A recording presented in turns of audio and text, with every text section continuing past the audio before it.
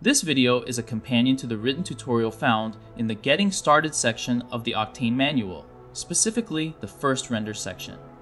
The goal of this video is to give you a general overview of the Octane rendering process. Don't worry about grasping every detail right now. Future videos will cover these aspects in greater depth. Before we begin, let's remove the box object. Step 1. Import or create geometry in Blender. In this example, we will use the monkey. Step 2. In the Render Engine dropdown, select Octane. If Octane is unavailable, please refer to initiating OctaneRender inside Blender section in the manual.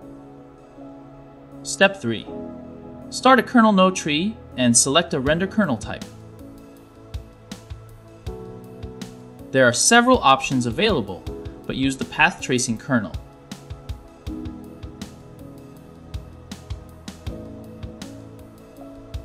Step 4. From Device Preferences, ensure that you select an available GPU for rendering.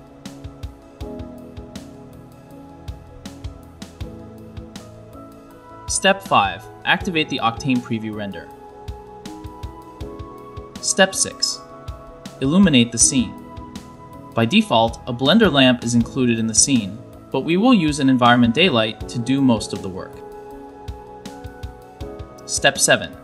Go to Color Management and make sure the view transform is set to raw.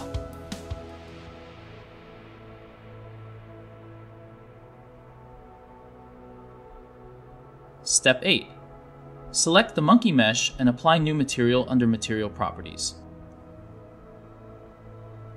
In Octane Universal Materials, we will change the albedo color to purple. Step 9. Select the default camera in the scene and access the camera settings. Use the number pad 0 to change the viewport to camera view, then use the Home keyboard key to fill the viewport with the camera view. Next, open the information panel with the N shortcut key and check Lock Camera to View. Click N again to close the info panel. Now you can move the camera around from the perspective of the camera. Step 10.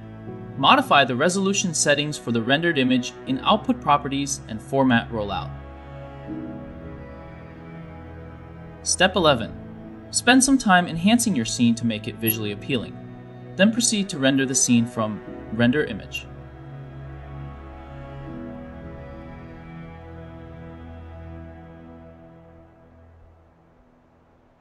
Don't worry about the exact steps. I'll cover them in other videos.